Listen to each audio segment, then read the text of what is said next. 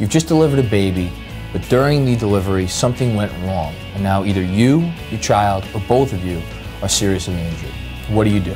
Hi, my name's Jonathan Macri, and I'm an attorney here at Parker Waichman.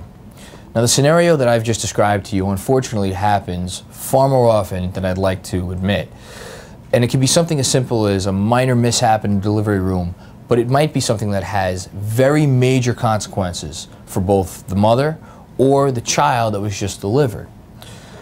Now, I know that this scenario happens a lot because I was just reading the other day that over the past 5 years alone, there's been over $500 million paid out by New York City to settle cases where their own hospitals were guilty of medical malpractice in some way during the delivery of a child.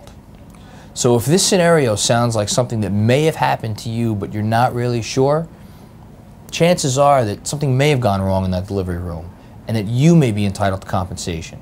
Now, you're watching this video likely because you've just had a child and you think something may have gone wrong during that delivery. But you probably have a lot more questions than I was able to answer just by talking to you right now. So what I'd like you to do is give me a call.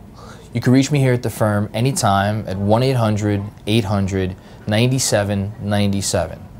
Again, my name is Jonathan Macri, and I'm an attorney here at Parker Waichman. Feel free to give me a call anytime, and most of all, thank you very much for watching.